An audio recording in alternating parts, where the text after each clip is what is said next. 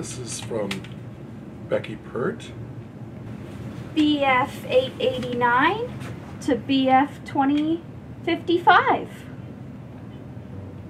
Palmistry, witchcraft, ghosts, oracles, and aliens.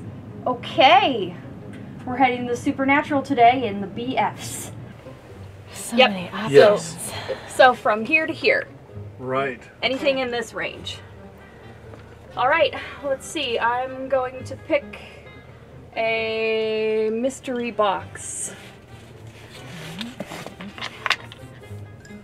I'm going to pick the very last one. Okay. Oh, there's so much pressure. I was going to get a mystery box, but you already did. I'll pick this one. You still can.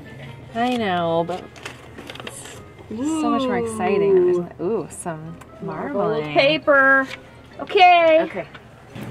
Oh. I guess that one has a box for a reason. It would look like it, yeah. Well, if anyone needed to know how this one was put together, all of the information is readily apparent. Engraved for the United States Monthly Law Magazine. Invitation to the Spirit Land.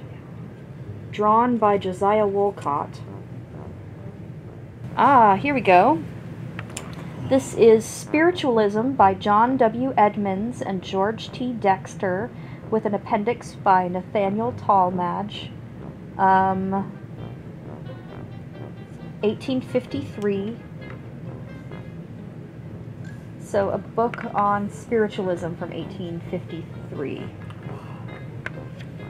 So mine does have this great marbled cover here, which we have a display up front featuring all marbled paper. So definitely been keeping an eye out for that. A history of witches of Renfrewshire, who were burned on the gallowgreen of Paisley. From authentic documents. Yeah. From authentic documents. Well,